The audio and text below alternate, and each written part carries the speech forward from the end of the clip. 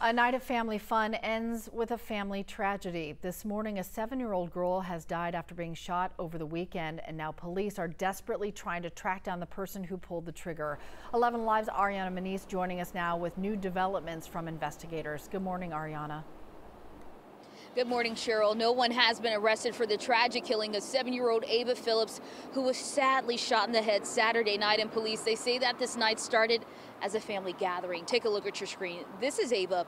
Police say she was shot in the head Saturday night at the Camden Advantage Apartments on Jackson Street. Atlanta police, they say the shooting stemmed from a domestic incident that escalated to gunfire. And we spoke to people who live in that apartment complex who say they heard unsettling screams from multiple people, and that's when gunfire rang out and one of those bullets struck Ava in the head. Now, we spoke to one man who lives near the apartment who says that this isn't the first fatal incident that has happened in that area, and he says after Saturday's shooting he feels a little less safe and he's now thinking about relocating.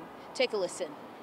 I don't like that it's this unsafe. I don't like that my girlfriend lives here and it's this unsafe. I don't feel safe enough to walk around without carrying, so I conceal carry around my apartment complex more than I do out in Atlanta.